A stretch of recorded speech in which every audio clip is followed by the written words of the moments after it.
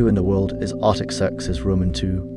Well, Artaxerxes Roman II, born in c. 425 BC, died c. 358 BC, was the king of Persia, who ruled from 404 to 358 BC. He was the son of Darius Roman II and Pausates, and the eldest son of the Achaemenid dynasty.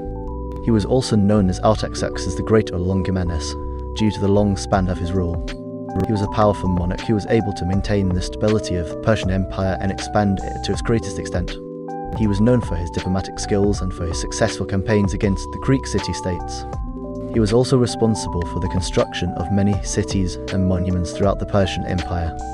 Artaxerxes Roman II's legacy was that he was able to restore the power of the Persian Empire and keep it in a strong state for an extended period of time. He is also remembered for his generous and tolerant attitude towards foreign cultures and religions, which helped to create an atmosphere of cultural exchange and religious tolerance. He was also known for a number of reforms, such as the introduction of a new law code and the reorganization of the military and taxation system.